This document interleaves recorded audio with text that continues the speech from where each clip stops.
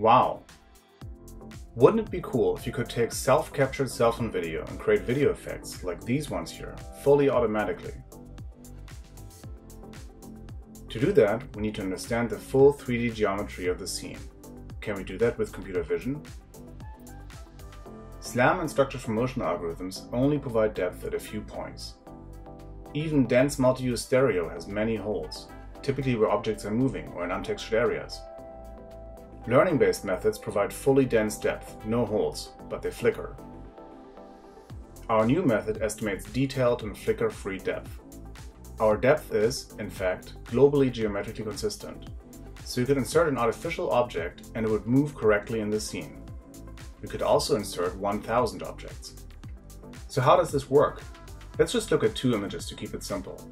We use an existing network to estimate depth independently for both frames. If you look at a matched point, we can see that the depth is not consistent.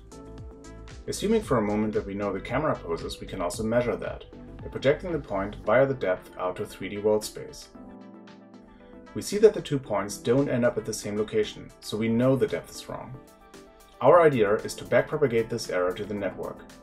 Using dense optical flow, we can do this for many point matches together, and the network learns to estimate much better depth for this particular image pair.